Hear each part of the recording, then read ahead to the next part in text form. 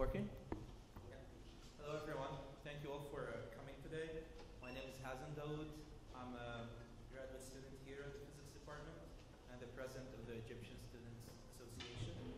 Today, I'm glad to have the opportunity to welcome you to this invited distinguished lecture titled Exploring Volatile and Planetary Surfaces Using Radar Observations by Dr. Essam Heggy. This event is organized by the Egyptian Students Association at the University of Toronto in collaboration with the physics department. I would like to especially thank Professor Stephen Julian, the chair of the physics department, for his support in organizing this event. I would also like to thank the Egyptian Students Association in North America, an umbrella organization for Egyptian student clubs, for their financial assistance. Before I introduce the speaker, I would like to briefly tell you about our club. The Egyptian Students Association, ESA, established in 2006, is a university-recognized student club that aims to enhance the social, cultural, and academic student life on campus. We organize many events throughout the year, including outdoor trips, sports tournaments, monthly student seminars, and an annual distinguished lecture such as this one. Everyone is welcome to join our events that are all posted on our Facebook page, ESA-UofT. Our speaker today, Dr. Essam Heggy, is a research scientist at the Microwave Systems, Sensors, and Imaging Lab at the University of Southern California and at the Rosetta Mission Project Office at the NASA's Jet Propulsion Laboratory. Heggy obtained both master and PhD, respectively, in 1999 and in 2002 on terrestrial and planetary radar studies, with distinguished honors from the Sorbonne University in Paris, France. His research focuses on understanding the water evolution in Earth's arid environments, as well as planetary surfaces using radar, surface and subsurface characterization methods. He is a member of several NASA and European Space Agency missions using radar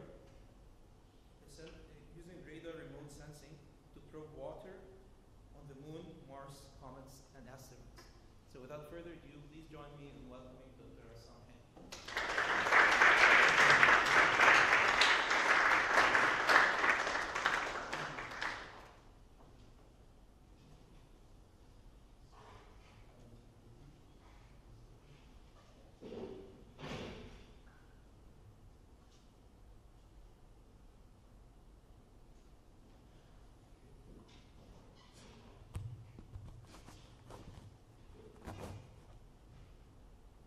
Okay, so good evening, everyone. I would like to thank you for being here, and I would like to thank the Egyptian Student Association and the University of Toronto for having me here. And the biggest question you might have before we start the lecture, why the Egyptian Student Association is bringing you a guy to talk about water on Mars? Might be a good question. You would not expect someone from Egypt to brief you about how we can find water on Mars and on the solar system. And I will tell you why and how this happened. I was in the age of many of you here as a PhD student, as a master student in France. And my master thesis was on something nobody cares about. It was about finding water in deserts environment. I was born in Libya. It's a poor place. I'm citizen of Egypt, another poor place, and I'm trying to find the essential, which is water. And that's the type of scholarship I had. That was in 1998. So in 2000, when I started my PhD, they started the Mars exploration program. And the biggest theme in Mars exploration was how to look for water. And the only competencies that they could find around are those people who have the expertise to look for water in the deserts. And that's how I jumped a journey for now 20 years on looking for water on asteroids, on comets, on the moon, on Mars, on the icy moon of Jupiter, everywhere except the deserts on Earth. And why? Why? This is something that we need to change because it is more precious and more scientifically respected to find water on the solar system than unfortunately to find it for desert environment. And who can change this? You. So if we don't have PhD students working on water research, we will never advance water in deserts environment. So I'm affiliated with these three places, the University of Southern California, JPL, and NASA. So you probably know very well JPL and NASA, and less USC, but if you know the first person who walked on the moon, Neil Armstrong was a master's student when he walked on the moon. He was a master in aerospace and mechanical engineering when he walked on the moon, and 6 months after he returned, he got his master's degree from USC. So USC is a big player in space exploration. So water in the solar system and volatiles are everywhere. Everybody we know in the solar system has volatiles and water to some extent in different format between gas and ice. It is not only on the liquid phase on our planet, it is also on the liquid phase on other places. The big question we have is that to understand the water distribution in the solar system, we have to use techniques to probe in the subsurface of these environments. And why? Because with the exception of the Earth, the water is in the subsurface of most of planetary environments, including the asteroids and comets. So just this presentation is going to be very simplistic. There would be no equation. It would be very simple. And the main objective of it would be to introduce you to radar technique. So basically, what is radar subsurface imaging? The technique is an active system. So basically, you send a radio wave and you get a reflection.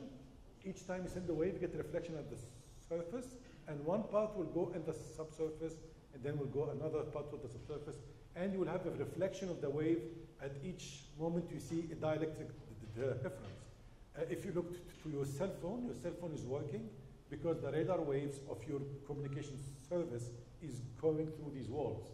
So that's how we use radar for imaging. So radar is relatively new.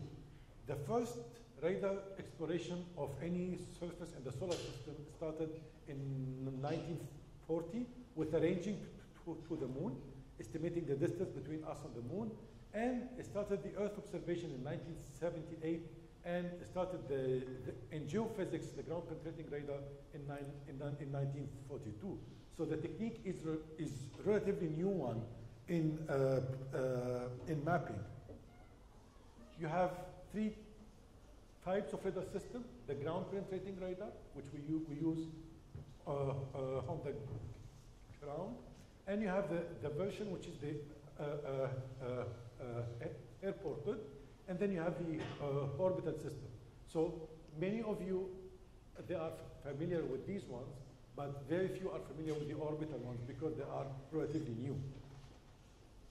So you have two types of radar exploration of the subsurface: the imaging and the sounding. The imaging one, they generate the images at very high frequency, and they are like the synthetic aperture radar system, and the sounding one, which will use the lower frequency and will go to a few hundreds of meters in penetration. To show you the example of how radar is able to do subsurface imaging. So this is an image, 100 kilometer by 60 kilometer. It's an optical Landsat image of the Sahara in Egypt. And when you look to this image, you don't find any evidence of water at all. But what is beneath, few meters beneath the sand sheets we see here? If you look to the radar images by the ALOS satellite, this is what you see. Radar, optical. And below the sand sheets, a few meters deep, you see these huge drainage of flow that are now, they do not have any water, and they are the remnant of the Peruvian area, which occurred in the south of Egypt between the border of Sudan and Egypt. And so you see these flows, they are 8 kilometers wide. So this is really substantial flows. And you see all these tectonic features here, which they are the conduit of the groundwater system we have today in these areas. And amazingly, when you look at the surface of these areas, you don't see any evidence of that, any topographic evidence of these flow. So then there becomes the big question, why we use radar? Because radar is the difference between what you see at the surface and what you see inside the surface you are looking at. So it gives you a more accurate look to the environmental and geological past of the body you're looking at. So what is the place that this is of interest? Of course it's on Mars. And why it is on Mars? Because Mars is basically, in simplistic words, is the sister planet of the Earth. If we understand how this planet have shifted from a blue planet to a yellow planet, we can understand the future of our own planet. And how we can see this? We can only see this if we understand the water evolution on Mars, and if we understand how the climate of Mars have changed over the last few million years. So, very similar to the hazards, on Mars we have a lot of sand sheets and a lot of wind deposits of dust, which make a very good place for radar, because we can see some of the traces of the fluvial activity on Mars in the subsurface, just in the same way we see in the Sahara in Egypt as shown. So these are the surface images of Mars, and everywhere you look, it's the deserts, and it's covered with the dust. And beneath this dust is the history, is the fluvial history of Mars we're looking for. So you may have seen these flows that was observed with the mock camera on Mars, and they all suggested that Mars may have had a recent fluvial activity at the surface. So if Mars had had a fluvial activity at the surface, was Mars one day a blue planet? That's the big question we're trying to answer. So to answer this question, you need to find water on Mars, to explore if Mars was one day similar to our planet. And to find water on Mars, you know that you will not be able to find it at the surface. So we designed three instruments to look for water in the subsurface of Mars using radar technique. So the first one is the Mars instrument, which is on board the Mars Express orbiter. The second one is the Charade instrument, which is on board the Mars Reconnaissance Orbiter. And the third one, which is the Wisdom radar, which is on board the ExoMars rover. And it will be launched to Mars in 2020.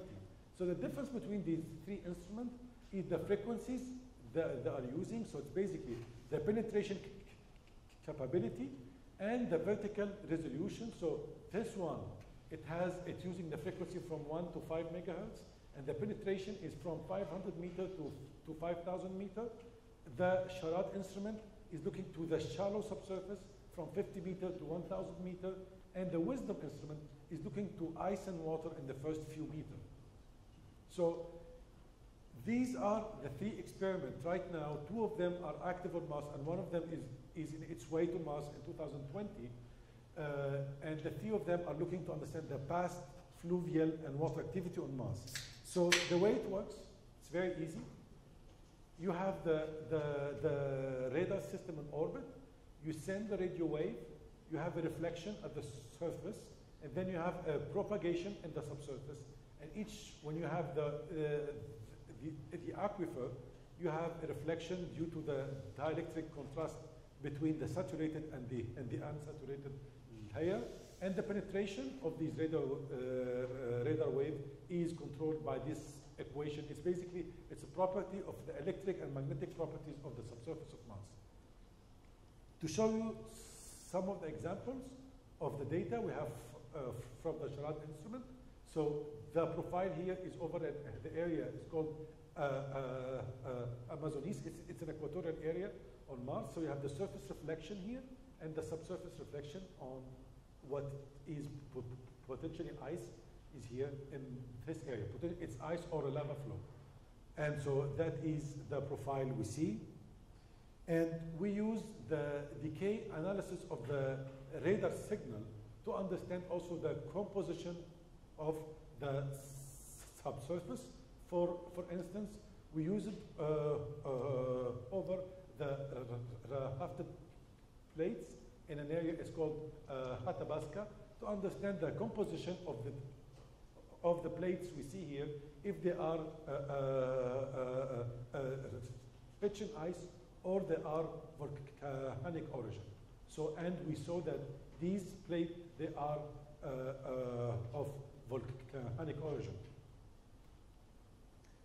The same thing, we look to the sedimentation inside the large basin of Mars to try to understand if these basins they are filled from the remnant of a global ocean, or they are a fluvial deposit from the highland to the lowlands here, and also in the case here, if they are filled with low viscosity lava flows. Again, our big question is to understand if Mars has a global ocean or not. And these are some of the results I will show you. We find by doing the radar tomography, we find in the Amazonas area, an area with high conductivity of radar. It can be associated to a salt lake. It can be associated to clays deposit in this area. We are still investigating the origin of these plates. So I remember, again, when I started, as I mentioned, the PhD in 1998. So people, when they look to radar, because it's new and we never had a radar mission, they say, we can't look to the composition of the subsurface with radar. This is not scientific. It's not science. In 2008, we made the cover of Science magazine. And so 10 years after, we were able to map the subsurface of the polar layer deposit of Mars and see the stratigraphy few kilometers deep. And we had, for the first time ever, the stratigraphy of the polar layer deposit of Mars. And the most impressive results here is that we can understand the sequence of the formation of these big ice deposits on Mars and the time scale it needed for water to exist on Mars to form these features. And that was only made possible by the radar technique, which was new. So from the success we had on Mars, we started to look for water underneath the icy moons. And basically, the first interest is to look for ice on Europa, is to look for the global ocean of ice underneath the surface of Europa. So as you know, Europa is an icy moon, and the tectonic feature we see at the surface, they put the hypothesis of a global ocean few kilometers deep, so it's a 9 kilometer deep below the thick layer of warm ice. So the Jovian icy moons, so we have a lot of the observation from the Galileo mission, and you can see all these ice ridges that you see here, which imply the continuous movement of the ice over the ocean in this way. So you have an aquifer. So the surface is here, and you have a few kilometers of ice, and then you have the layer of the warm ice, and you have these brackish aquifers that are moving the ice above and making these fractures happen. So we do simulations using FDTD to understand the propagation of the radar signal in the subsurface of Jovian moons, to understand what are the requirements to detect these aquifers in icy moons. And we'll not go in detail, But basically, this is all about understanding the physics of the ice, the electrical physics of the ice, and the propagation of the radio wave in the subsurface of these icy environment. And here we can see the results of the simulation. So this is basically the depth from 0 to 2 kilometers. And this is the magnitude of the reflected echo. And these are the losses in the signal and the reflection we see using different models. And we can see that we are able to map the existence of brackish water lenses few kilometers deep with radar. So the third places that we look for water in the solar system and for ice, it's comet. And comets are fascinating bodies. They are the biggest transporter of ice in the solar system. And the comet we looked at it with the Rosetta mission is Comet 67P. And basically the big question we have is what are the enrichment in the ice and in organic material we have in these comets. So who heard about the Rosetta mission? Okay. Very good. So comets are super important. This is the size of 67P compared to the city of Los Angeles. So 67P is about 4 kilometers in diameter. It is very, very dark. So let me give you this way. If you are at night in Los Angeles or in Toronto, and the comet is positioned in this place, you won't see it. It's so dark that it's not reflecting anything. And this is why we need radar to observe these bodies in the solar system, because we cannot see them before they become active when they approach the sun. So again, we return to when I was in your age. I was a master's student. And the Rosetta mission in 1998, it was just a proposal over a napkin. It was just an idea. So I survived with the Rosetta mission from 1998 to 2018, 20 years with one mission. And it's an amazing thing, because what you're doing right now in your master, hopefully you will see the results of these ideas. What may look for you today as unfeasible, it's crazy, is actually what happened in the future. So the Rosetta mission, I will talk more about it, it's really the Cadillac of the space missions. So for instance, if I compare the size of the Rosetta mission, so the Rosetta spacecraft, when they deploy the solar panel, it is 50 meters long, so it's a half of a football field. It has 21 instruments on board. If I compare it to the Mars Express, it has basically, or the Dawn mission, it has 5 or 4 instruments on board. So this mission has 4 times, on average, more instruments on board.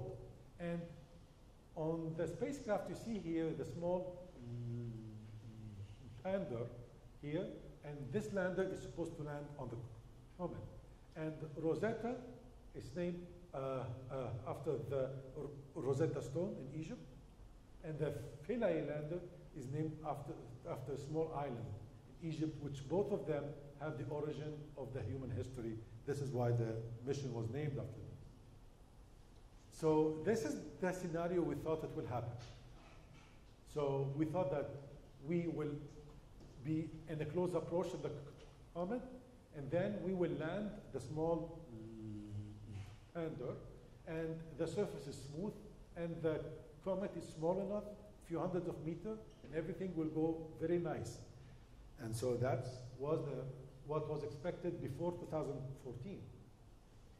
So when we approached the comet, we started to get surprises. Now remember, Rosetta was launched in 2004, and it reached 67P in 2014. 10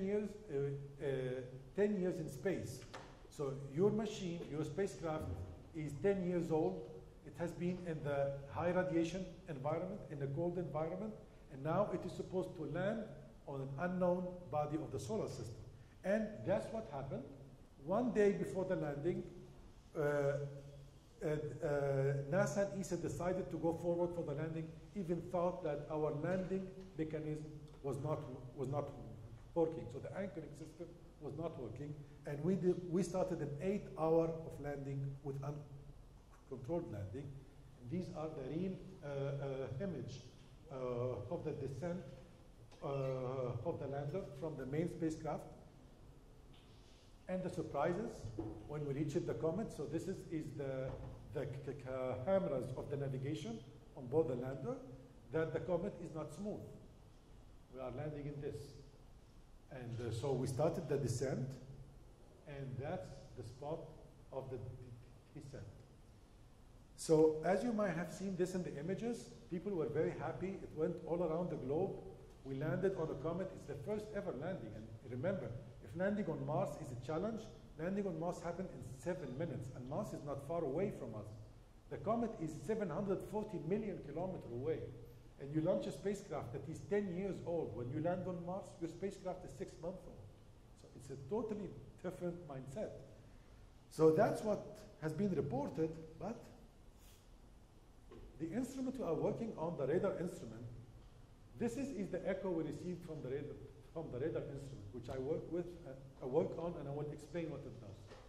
So we started to see that the echo is coming from the spacecraft, is going ups and down as function of time. What does that mean? That the lander is not static. The lander actually is bouncing on the surface. And here is the landing. So it is here, and then it is here, and then it is somewhere here, and then it disappeared. So for a few tens of minutes, you have a spacecraft in the size of this,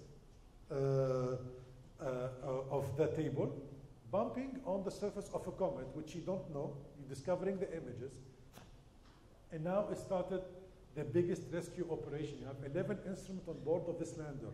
They are working and operating and sending you the data, but you don't know where is the lander. And now you have to see the marriage between physics, electrical engineering, mechanical engineering, astronomy, everything, how they fuse together to find this lander. And that's what I will show you. So before, I just wanted to tell you what I'm doing on the mission. So I'm working on the constant instrument. And the constant instrument is an instrument designed to understand the inner structure of comets. What comets are made of, what type of ice it is made inside, what is the structural heterogeneity inside of these comets. So one day, if we have an encounter with these bodies, so we know what is the inner feature inside of them, so we can see how they form and how potentially we can protect the planet from a rendezvous with that. So basically, in a simple word, we try to understand the electrical properties of the comet, and from that deduce the type of ice and the type of organic material and inclusion we have in that ice. So again, why understanding the radar properties of comet is important? Because about 2/3 of the observations made of comets from the Earth are made with Earth-based radar. And radar only see the electrical properties. It doesn't see the optical properties. So if you don't know the electrical properties of these comets, you can totally misestimate their size, their dimension, their dynamic. So how that instrument works? So the instrument work is very easy. The lander is here, and the orbiter is here. It's going around. And we send the radio wave from here, and it is received on both the orbital, and then the orbital will send the radio wave, and it is received by the lander. So this is how it works, and I'll show you this nice video. So we send a 90 megahertz wave, and it go across the body of the comet to the main spacecraft location, and from that you are able to make a tomography of the comet, trying to understand what is its inner properties. So, so this is a simulation made with FDTD. So we landed on the head of the comet here, and these are the signal we received across the head. We were not able to see the signal across the body of the comet, just across the head, before we lose the signal as we go through the head. So amazingly, what we did is that we used the signal from the constant instrument as a GPS to locate the lost lander. It's basically by understanding the reflection we get in orbit, we can use a triangular analysis and locate the comet, the lander. So most importantly, to do that, we have to understand the electrical properties of the comets as a function of the porosity, mineralogy, the dust-to-ice ratio, temperature. So we have to do a lot of lab measurements, as now we have the inverse question. We assume the dielectric properties, and we know the location of the orbiter, and we have to find the location of the lander. The Rosetta mission have totally changed the way we see the surface of the comets. It's basically, we realize that the comet is much tougher environment than we previously thought. And that has a lot of important application to understand the age of the comet. So the younger the comet is, the rougher the comet are. So if you see the comet is very smooth, this is mean it has been reworked by many encounter with the sun. So these are the real images we have at the surface of the comet, and you can, and basically these are the different roughness level you have at the surface of the comet for the VHF scale, S-band scale, X-band. So we use the X the band and the S using the Earth-based observation to monitor these comets. And we know now that they are extremely tough, and that changed a lot of our data analysis on the Earth. So using the radar observation, also we were able to understand the shallow subsurface of the comets. So why it is important? Because we have future mission that will bring back the samples from the comets, and basically, in easy words, you have a surface which is desiccated from the ice. It is very rich in carbon, and you have the ice few tens of meters deep underneath that layer of carbon.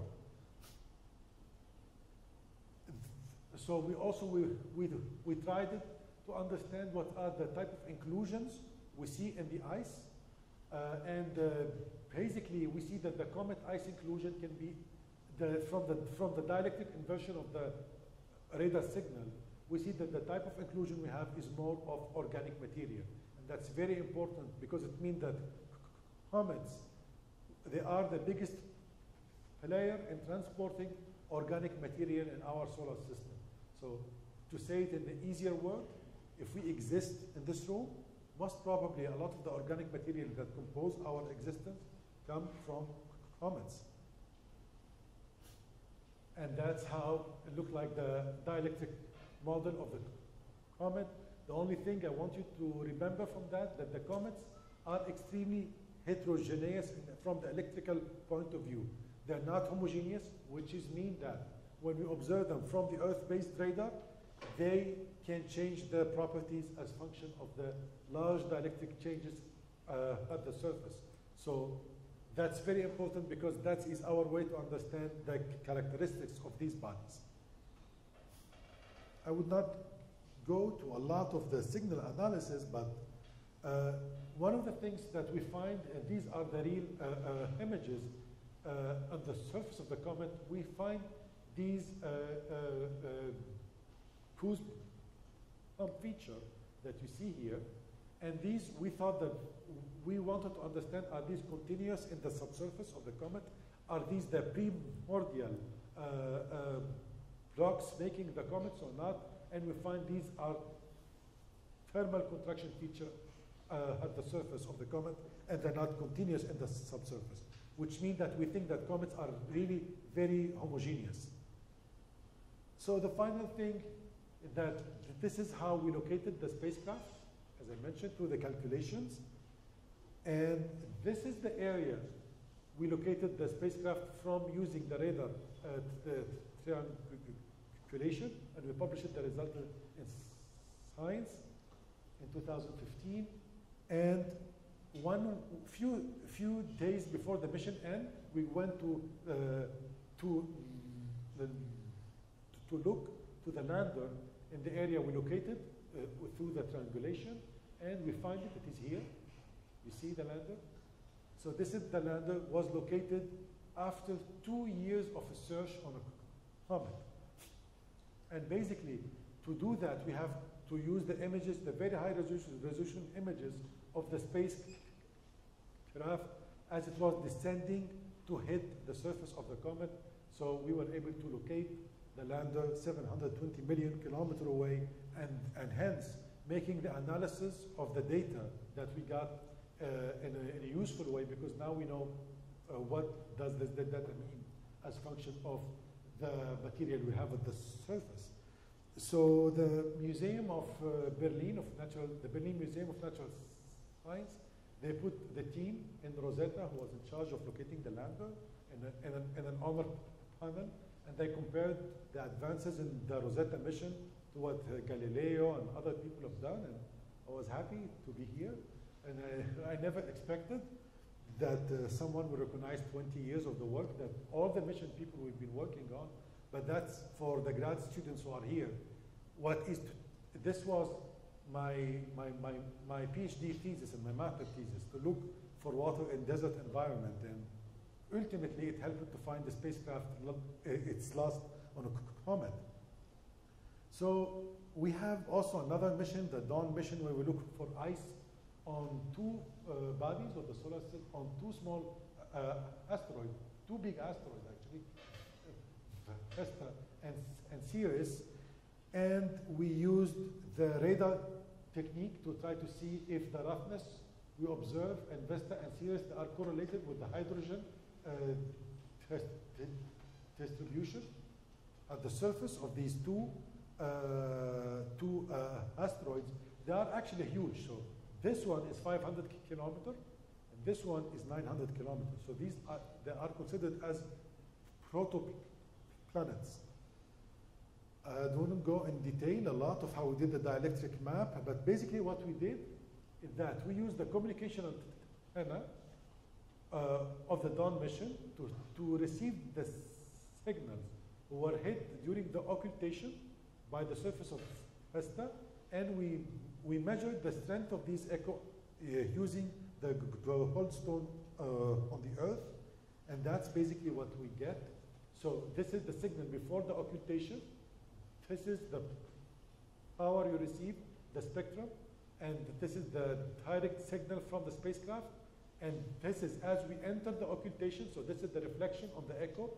This is the surface echo reflection on Vesta, and this is the occultation, and this is the surface reflection echo you get at the exit of occultation. And basically what we did is that we did a correlation between the roughness at the surface and the hydrogen distribution in the subsurface. And what we were able to show in this, that everywhere we see smooth surface, like this one, we have correlation with ice, which is mean that there is the ground ice on the surface of Vesta. So we are not talking about few ice, few centimeter deep. We're talking about massive amount of ground ice on the surface of Vesta. And that was, so a few months ago, the paper we have, it was in Nature, and we were selected by the Nature editor to go to the highlights and that is the amazing work that was done with my student Elizabeth. So it's once again, we were able to find water on comets, on asteroids, on Mars, on the moon. And 20 years after, we started to design a mission to find water on the Earth. And so, and I started to pick up the work I promised to do in my PhD thesis 20 years after, to design a spacecraft that will look for aquifers on the surface of the Earth. And I am the PI of the mission, and this is a mission in formulation in JPL, and it will map the thickness of the ice sheets and the depth to the aquifer and desert environment. So we designed the parameters of the missions, and we have a testing of the prototype of the instrument in Kuwait.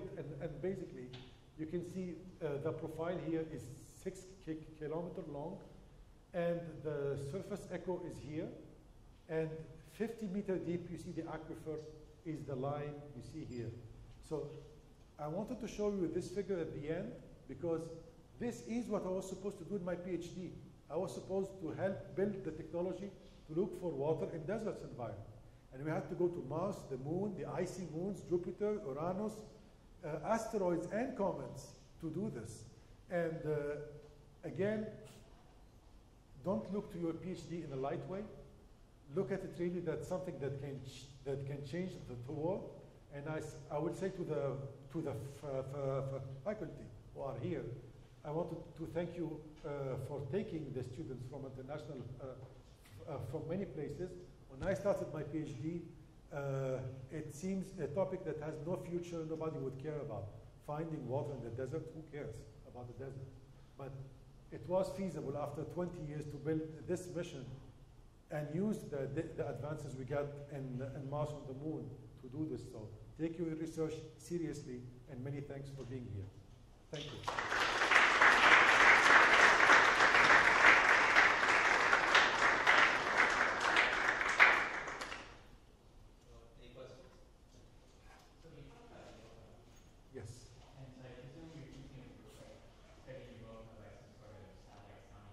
Yes, Europa Clipper. It's pretty much like given the Jovian radiation environment, there's a lot of sort of free radio waves. It's yes, water using those. it's very good. Actually, we have a paper which we published 2 years ago about using the radio noise as a transmitter on for icy moons, for Jupiter. And we use a correlation technique of the noise to try to see subsurface signal from the subsurface of Europa using that noise. So we have a passive mode on both the JUICE radar, which is designed by the European Space Agency, and it will have a passive mode that will look to compare Jupiter noise with the noise reflected on the subsurface of Europa. Thank you for the presentation. It's good to see that after 20 years my PhD would be beneficial. I have 2 questions. The first one might be silly. So I understand why you're looking for water in Mars, but why are you doing this in a comet, for instance? Okay, it's very important. So because water on Mars, it tells you that we're not the first potentially livable environment in the solar system. We might be the 2nd generation. There was other livable environment in the solar system. That's an easy world. But finding water on comets and asteroids is super important because they transport these ice and water by impact to other bodies of the solar system. So let's assume you have a comet that hit the surface of the moon, a big comet that hit the surface of the moon. All the ice in that comet will turn to water and vapor around the moon. It will make the gas environment around the moon. It will make an atmosphere around the moon. We see that on Ceres. Ceres is an asteroid that has an atmosphere. Probably is brought to it by impacts. So it's understanding ice and these small bodies of the solar system is understanding how we transport the condition of life in our solar system. And my second question about your last project. So is it possible to use the data that you collect on Earth to give the proof on global warming or the temperature? Of course, that is the aim of the project. The aim of the project is to understand the thickness of the ice sheets in the polar areas of the Earth, how the thickness is changing, and understand the depth to groundwater on the Earth. So the first one will help us to better have to constrain the ambiguities on understanding sea level rise. And the second one will help us understand how deserts are responding to climatic stresses. Because right now, many people, they think that climate change is only happening in the poles. It's happened in the deserts too, through the impact on the groundwater changes. And that's the mission is a joint mission between JPL and the Italian Space Agency and the Kuwait Institute for Science and Research, and the Qatar Foundation is also joining the program. More questions? Yeah. Are there any comments around the Earth? Like, I don't know why, I'm not familiar with the field, but I don't know why go to a comet that is like that far. It's 10 years far away from the Earth. So are there comets around the Earth? And No, the comets are far away from us.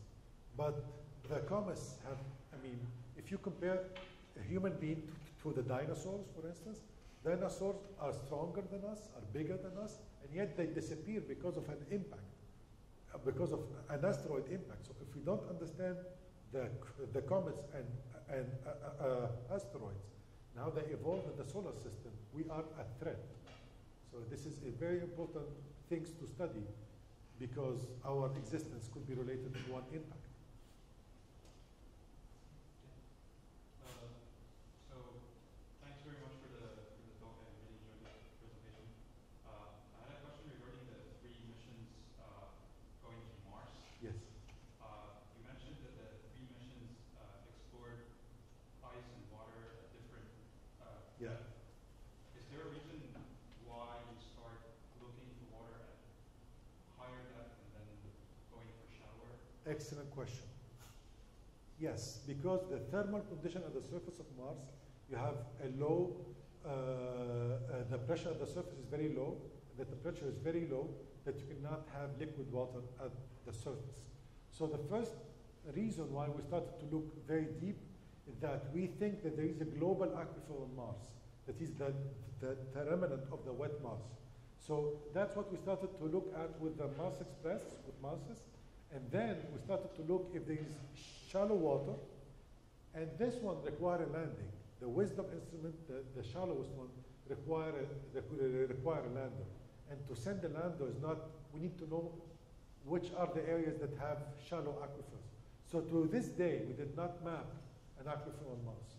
And there are many reasons why we think. We think that maybe these instruments were designed to look, let's say, for a few hundred meter deep to a kilometer. Maybe the water is deeper than that. So that's basically why we are looking for, with the Wisdom radar, for shallow evidence of groundwater on Mars. So it's basically the minerals in the subsurface who have been brought at the surface by vertical flow through the fracture. More questions?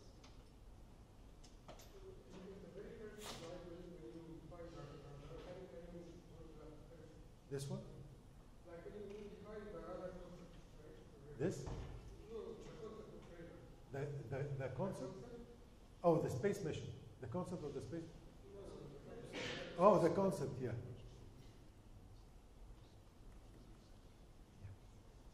So you have 2 reflections, right? Yes. Reflection from the surface system.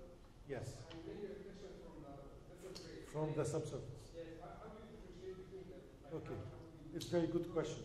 So the first, radar see dielectric difference, so difference in the electrical properties. So we differentiate between these echo by the time they arrive. The first echo arrive very early in the time. The later we see the echoes, the deeper these echoes they are. And how do you analyze this echoes Yeah. to know the dielectric material? That's so we look to the normalized the strength of the echo, and we look to the time the delay we get the echo. So how we invert the dielectric is basically by comparing the surface reflection to the strength of the surface reflection to the strength of the subsurface one. The inversion is not unique, is modeled dependent, but it does constrain the ambiguity with also the use of the topographic data.